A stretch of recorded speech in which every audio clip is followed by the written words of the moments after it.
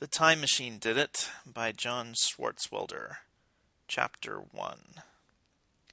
Frank Burley is my name. Okay, it's not my name. I lied about that. My name is Edward R. Torgeson, Jr. I changed it for the business. You've got to have a tough-sounding name if you want people to hire you as a private detective out of a phone book. I chose one that would give prospective clients the idea that I was a burly kind of man, the kind of man who would have the strength and endurance to solve their cases for them, and who would be frank with them at all times, hence the name. As my exciting story opens, I'm being punched in the stomach. But I guess a lot of stories start that way. Most of mine do, anyway.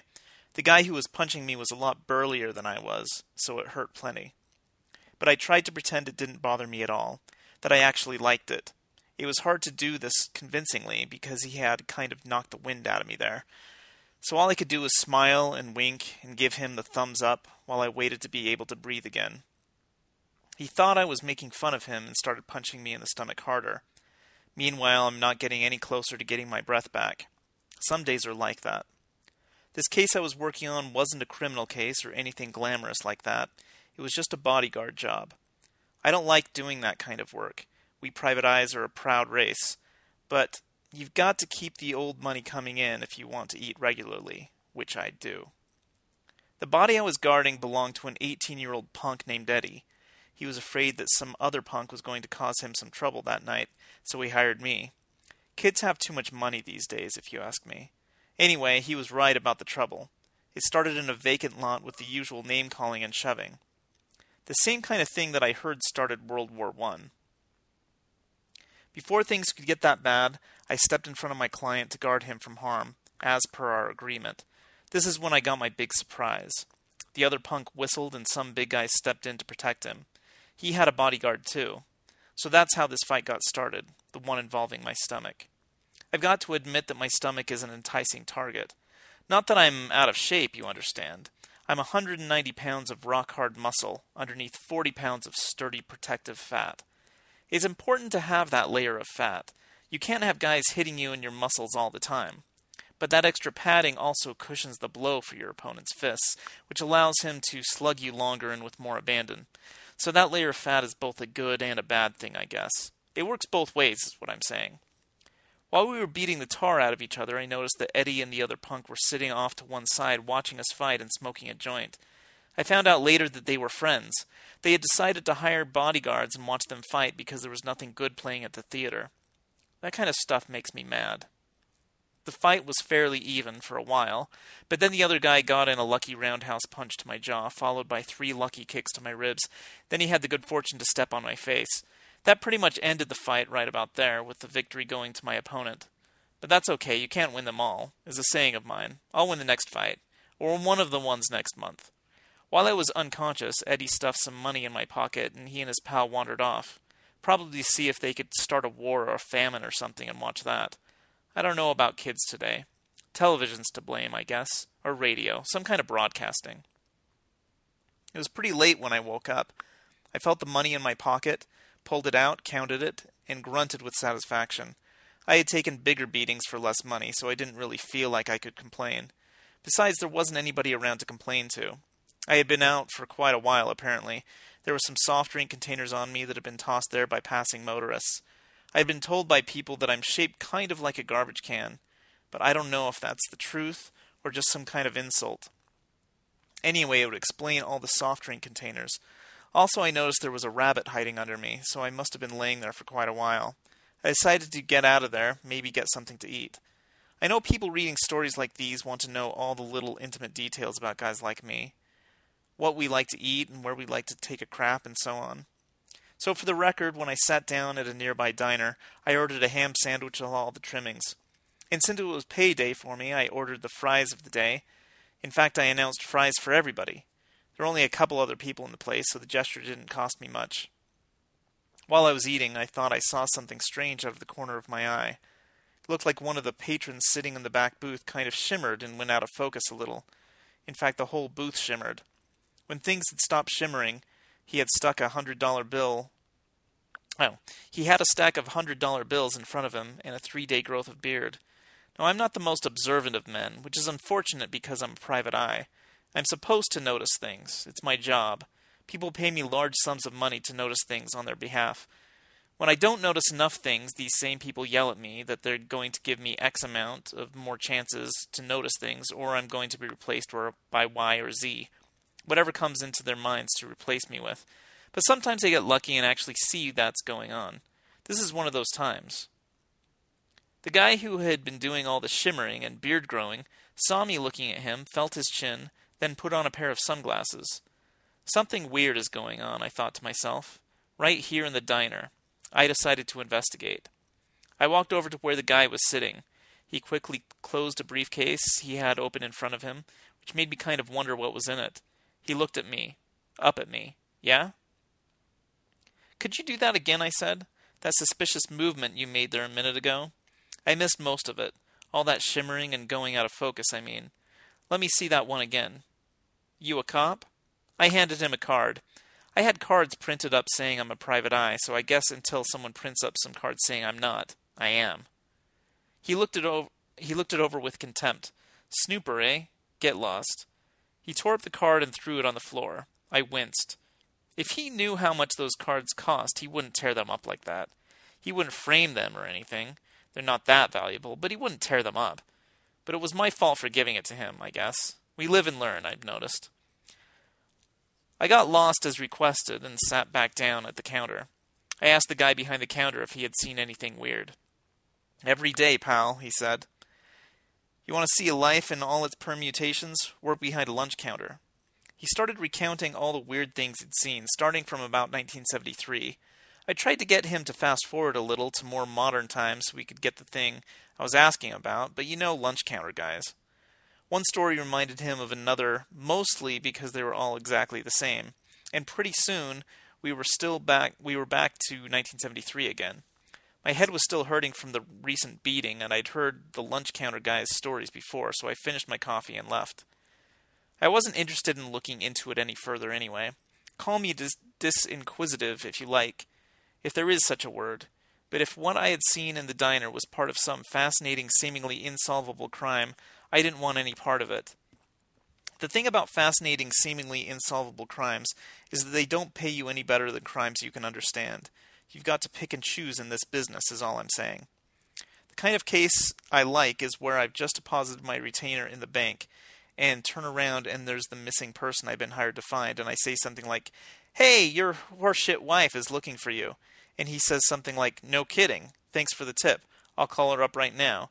And the case is solved. That's the kind of case I like. The next morning I parked my car in the garage and took the elevator up to my office to start what I hoped would be a good day. I try to maintain a positive attitude at all times because clients notice little things like that. And if you're frowning and crying all the time and saying, why, they get worried.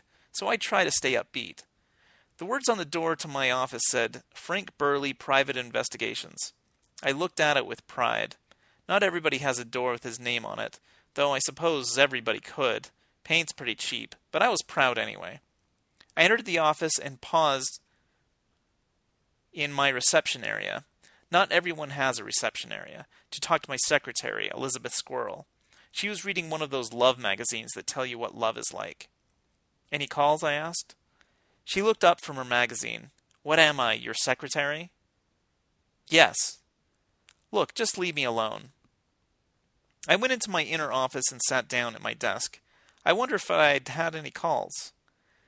When I started my business, I tried getting one of those wisecracking secretaries who is everybody's pal and a good egg and practically solves all the crimes by herself, like those secretaries they have in the movies, but I couldn't find any secretaries like that around here. They're probably all in Hollywood, making movies and important wisecracks. The one I have is worse at cracking wise than I am, but I figure when you hire the cheapest secretary you can find, when you base your hiring choice on price alone, this is what happens. I looked around my office with quiet satisfaction. The place looked pretty nice. I had pictures on the walls of me posing with clues, getting yelled at by the mayor, and so on. There was a calendar on one wall that was running a couple of years slow, but it looked okay and had the months right, so I left it up. On another wall was a sign that said, "Do it tomorrow." I got it cheap because it's bad advice. I had been a detective for about 4 years at this point. Before that, I had just regular Before that, I had just had regular jobs. Those jobs that burly men get. Lifting things, carrying things, keeping things from rolling any further. Jobs like that. Then one day I had seen an ad in a magazine that hinted that I might be the guy in the exciting field of crime detection was looking for. You could have knocked me over with a feather. I got out a pencil and took their simple and fun detective test and determined that I had the interest to become a serious student at their school. So I quit my job, rented an office, and sent away for their mail-order detective course. This will probably surprise you as much as it did me, but the whole thing turned out to be a scam. Yes, it did. The first couple of lessons taught me how to dress like a detective and spell detective, but the last 38 lessons were just torn-up newspapers. I could have gotten those any place. I didn't need to wait for them to show up in the mail. This experience would probably have turned some people off from the detective business just when they were getting started, but after I had spent 2 months tracking down the guy who ran the school and then forced him to give me my $3 back, I started thinking maybe I did have what it took. Solving crimes is hard, tedious work. It's not for everybody, but I am a hard, tedious guy. Once I get started doing something, I can't think of anything else to do, so I keep at it. This made me think I should give the detecting game a try, and here I was 4 years later, still giving it a try. It's tough to make a living in my racket. Most people who need detecting done just go to the cops. They're free. I have to charge money for essentially the same service. Another thing that makes it tough is that I'm not the best detective in town. In fact, in this building, you have to pass the offices of 3 detectives who are better than me to get to my place, so I guess I lose some business that way. But I don't blame people for going with more qualified detectives. Let's face facts here. If you're in a hurry to have some crime solved, you shouldn't come to me. I mean, if that's all you want out of a detective is a quick solution to your problem, maybe you'd be better off hiring somebody else, because solving crimes is hard for me. That doesn't mean I'm stupid, not at all. Of course, it doesn't mean I'm a genius either. It could go either way. We need more information. When I first opened my office, I tried to increase my business by putting an ad in the phone book that had this snappy slogan underneath my burly-looking picture. Something like, "I see that thing you're looking for," or "I am a detective," or something like that. Maybe with a picture of an eye on there, or an animal. But it never sounded right, and I didn't want to promise too much. I didn't know how much people could hold you legally about promises made in phone books that I didn't want to chance it. And I can't draw an eye anyway. On this particular morning, I didn't need any crazy publicity stunts like advertisements to increase my business. 2 prospective clients walked in the door within the first 45 minutes. The first one came in hesitantly, as if hiring a detective was not an everyday experience for him, like he was afraid he might get hurt somehow. I was anxious to make him feel comfortable. I slicked back my hair and invited him to sit. Sit, by all means. Sit all he wants. "Your name's Burley?" he asked. "Sort of." He sat down and told me his story. There had been a burglary at his home 2 nights before. All that was stolen was a new mailbox he had recently purchased and lovingly pounded into his yard. He wanted me to investigate and hopefully get the mailbox returned to him unharmed. He said the police weren't interested because it was, quote, "only a mailbox." His voice was shaking a little when he told me that. I indicated that I had some free time at the moment and was willing to investigate what sounded like a most important case. "How much do you charge?" he asked. $500 a day plus expenses." "Will the expenses make it less?" "Possibly, but in my experience, expenses usually add to the total." He thought about this for a moment, then frowned. "Well, I suppose I should just forget about it then. Spending $500 a day to find something worth $20 wouldn't make economic sense." "That's true if it's just the money you're concerned with here and not the justice angle." "No, it was the money more than anything else. I guess it would be cheaper just to buy another one." I agreed that this was probably so. He got up and left, and aside from the occasional Christmas card, I never heard from him again. I was about to write off the morning as a total loss and take an early lunch, maybe go to the new all-you-can-eat spaghetti place downtown. I usually come out ahead in the all-you-can-eat places. They underestimate how much I can eat. But just when I was starting to wonder just how much spaghetti I could eat, another prospective client came in. Looking back on it, the mailbox case would have been easier.